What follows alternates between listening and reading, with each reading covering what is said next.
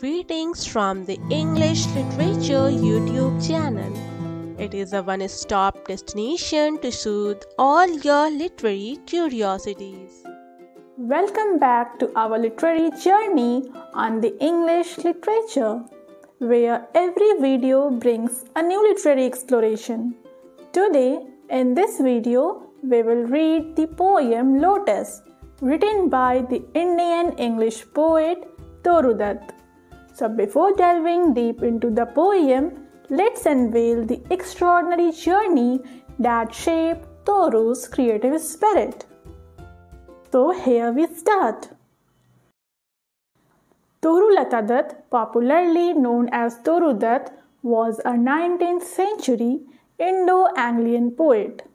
She was born on 4th March 1856 in Calcutta, British India, now known as Kolkata. She was born in a family drenched in literary richness. She was blessed with two cherished siblings, Aru and Abzu. Her father, Govind Dutt, was a Bengali poet. When Toru was just 6 years old, in 1862, the family embraced Christianity. But what prompted this profound shift in their lives? So this decision was likely influenced by a combination of social, personal, and cultural factors prevalent in 19th century colonial India. It was a time when people were shifting towards Christianity to gain social acceptance and opportunities in British-controlled society. Tragedy struck when Toru lost her brother Abzu at the tender age of 14. Deeply aggrieved, the Dutts set sail to Europe, seeking solace and the best of Western education for their gifted daughters. They sailed to France, where Toru and Aru attended a French school at Nice for a few months and studied French. The family spent a year in London, where Toru and Aru studied music and history. In the year 1871, Toru attended Cambridge, where she met Mary E. Martin, with whom she carried on a close friendship, mostly through letters, until her untimely death. In September 1873, the failing health of the two young daughters forced the Dutt to return to Calcutta, and the year 1874 marked another blow when Toru lost her constant companion, her sister Aru, marking a turning point in her life. Toru, alone but undeterred, turned her attention towards literary pursuits, and she produced an impressive collection of prose and poetry over the next 3 years. Unfortunately, she couldn't remain in this world so long, as if inscripted by destiny on August 30, 1877, like her beloved siblings, Toru's vibrant life met a tragic end, only at the mere age of 21, leaving behind a legacy of prolific creativity. So here we conclude our discussion on Toru's brief but productive and impactful life. Now let's turn our attention towards the realm of her poetry, Lotus.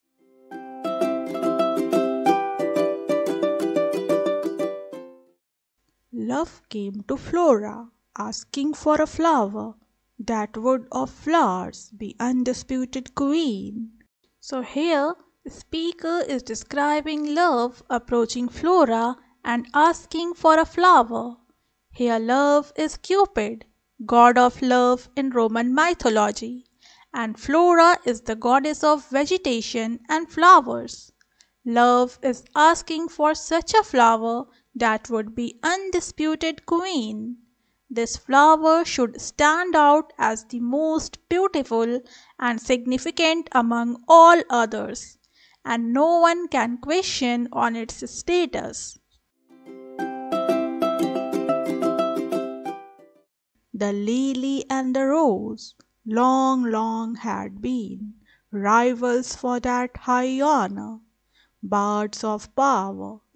In these two lines, the speaker introduces two specific flowers, the lily and the rose, which have a long history of being rivals for the title of the most beautiful flower. Bards of power refers to the poets who possess the ability to influence and shape opinions through their words.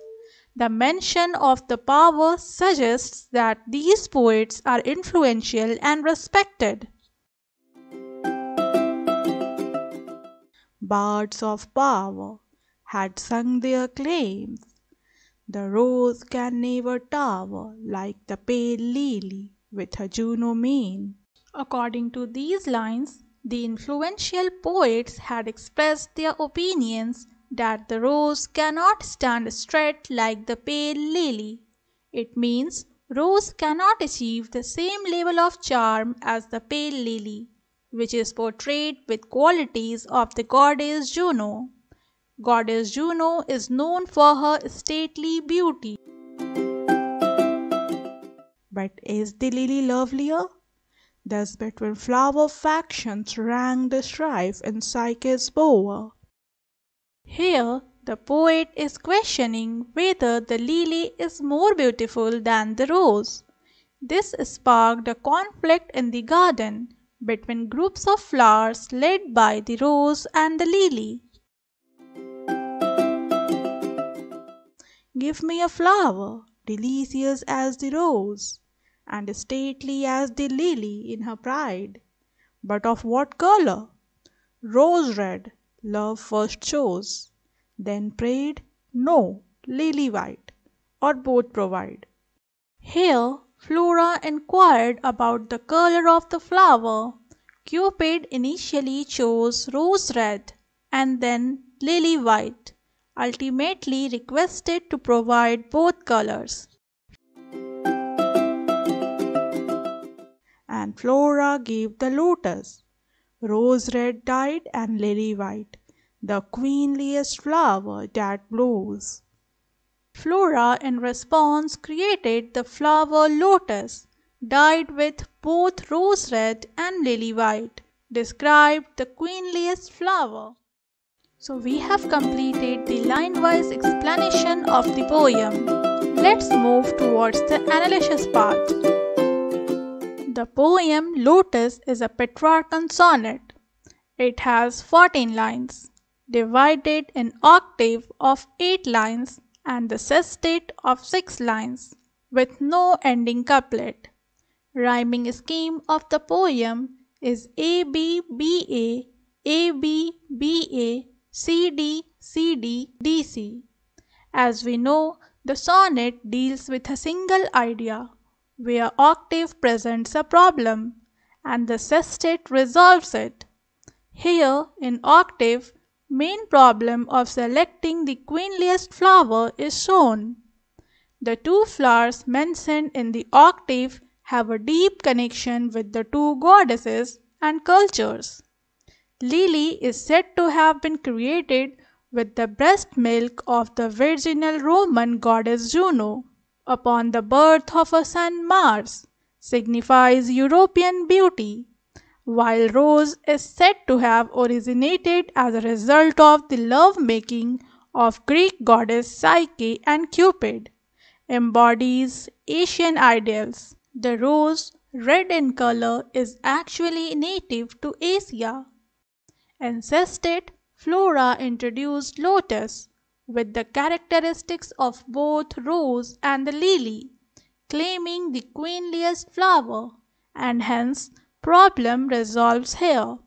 Also, it is the national flower of India, and by claiming it the undisputed queen, the poet glorifies India, and it proves the poet's love for her country. Now let's discuss the themes embedded in this beautiful sonnet. So the poem is based on the themes ranging from cultural exploration and aesthetic contemplation to national pride and the synthesis of diverse beauty standards. So let's explore in deep. So the central theme of the poem Lotus revolves around the exploration of beauty through the symbolic representation of flower. The poem explores cultural duality between the West and the East, symbolized by the lily and the rose. Lily is associated with Roman mythology, signifies European beauty, and rose, originating from Greek mythology, embodies Asian idols. So, we can say that cultural dichotomy is one of the major themes of this poem. As the lotus is associated with divinity and is used in worship, it can be seen in the portraits of gods and goddesses. This adds a layer of spiritual depth to the theme, emphasizing close affinity with divinity. So, religious and divine connection is another major theme of this poem.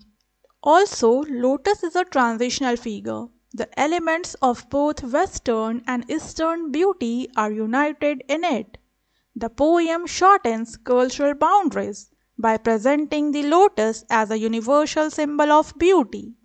It suggests that true beauty can encompass and resonate with diverse cultural perspectives. Thus, we can say that universal beauty, harmony, and unity are the themes of this poem. As lotus is the national flower of India, and in the poem it is crowned as the queenliest flower. The poet glorifies India as supreme beauty. So, nationalistic pride is another theme of this poem. So, we have discussed all the themes of the poem. Now it's time to read the literary devices used in the poem. So, let's move on. The first literary device is personification. Love, Flora, Rose, and Lily are personified as living beings. So personification is one of the themes in the poem. We can find the use of simile in these lines. The rose can live a tower, like the pale lily with her Juno mane. Give me a flower, delicious as the rose, and stately as the lily in her pride. Entire poem can be seen as a metaphor, with flowers symbolizing different cultures. The next literary device is symbolism. The lily and rose symbolize Western and Eastern ideals of beauty. The lotus symbolizes the synthesis of these ideals and serve as a nationalistic symbol. Alliteration is also used in the poem. We can find in the below lines. Irony is also used in the poem. It is present in the conflict between the lily and the rose, which ultimately get resolved with the introduction of the lotus. We can see imagery in the below line. Give me a flower, delicious as the rose. This line creates a vivid image of a desirable flower. Enjambment is also used in the poem, which creates a smooth and continuous flow of ideas between the lines. We encountered with the use of repetition as well, specifically the repetition of the phrases rose red and lily white in the lines 11 and 12 serves to emphasize the contrasting choices made by love. The poem alludes to both Greek and Roman mythologies, with its reference to the goddess Psyche and Juno. So allusion is another theme of this poem. Let's discuss the summary of the poem. So in the poem, Toru Dutt presents the idea that lotus is the most beautiful flower among all. For a long time, lily and rose had been fighting for the title Queen of Flowers. They engaged in a dispute, causing the other flowers to split in two factions, each siding with one of them. At this time, God of Love came to Goddess Flora asking for a flower, which would be the unchallenged queen of all flowers. She asked for a flower which was stately as the lily and delicious as the rose. In response, Flora gave the lotus and resolved the long-standing quarrel between lily and rose. Here, lotus is symbolizing a harmonious fusion of Eastern and Western beauty ideals. So we have completed the poem. Now let's look into the questions asked in the previous year examination.